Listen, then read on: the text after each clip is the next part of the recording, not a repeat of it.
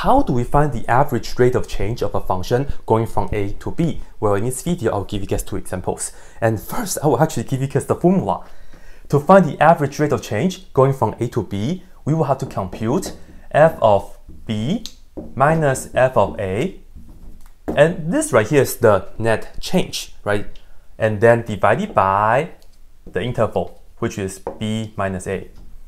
All right, so if you look at what we have right here, the function is x squared minus 8x, and we go from 2 to 8. So this means A is equal to 2, and then B is equal to 8. And then we just have to plug into the formula and then work it out. So have a look. So let's put down ARC for the average rate of change. And we first do f of 8 minus f of 2. And then we divide it by 8 minus 2. Wrong column, sorry. In fact, this right here is the slope formula, all right? And I will recommend you guys to compute the f of 8, f of the 2 somewhere else, maybe just on a scratch paper or whatsoever, so that way you can keep your work more organized. So I'm going to do that right here.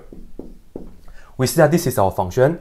To get f of 8, we will just have to plug in 8 into the x here and also the x here. So we get 8 squared minus 8 times 8. This is 64. This is also 64. And when you subtract, you get 0. Yeah. And then let's also compute f of 2 right here. Well, we put 2 in here, and here we get 2 squared minus 8 times 2. And of course, work this out. This is 4 minus 16. So we get minus 12. All right. So that's pretty good. Is it minus 12? 4 minus 16. Yeah. Yes. Okay, so let's see. This right here is 0, good. And then minus f of 2 is negative 12. So I'll just put it down like this, minus negative 12. And then divided by 6. On the top is just 12 over 6. So all in all, we just get 2. And then we are done. Yeah, so the average rate of change is just 2. Cool. Now, for this one, of course, we just have to do the same thing. Here we go. Average rate of change.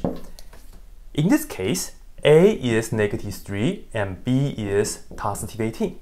And again, just plug in. So we get f of 18 minus f of negative 3, and then over 18 minus negative 3. So that's what we have. And I will again do this and that somewhere else. Let's say down here. So we have f of 18 first. This right here means we will have square root of 18 plus 7, and that's 25 in the square root, and we get 5 after we cancel the square root and also the 25. And then here we have f of negative 3. This is going to be square root of negative 3 plus 7, and that's 4. Square root of 4 is just 2, so we have 2. Okay, perfect.